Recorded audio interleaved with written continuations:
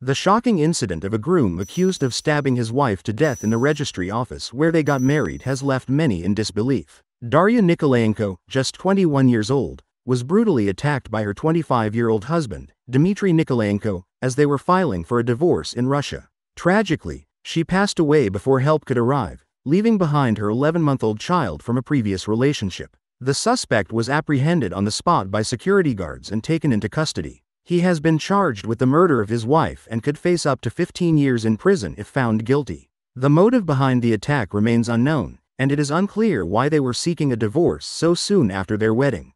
Forensic teams were seen investigating the crime scene, and during interrogation, the groom confessed to the killing. He expressed remorse for his actions and admitted to the murder of his wife. Despite his admission, the case has yet to go to trial, raising more questions about what led to such a tragic and violent end to their marriage. Friends, please remember to leave a comment sharing your thoughts about the video and give it a like if you find it interesting, or a dislike if you're not interested. Thank you.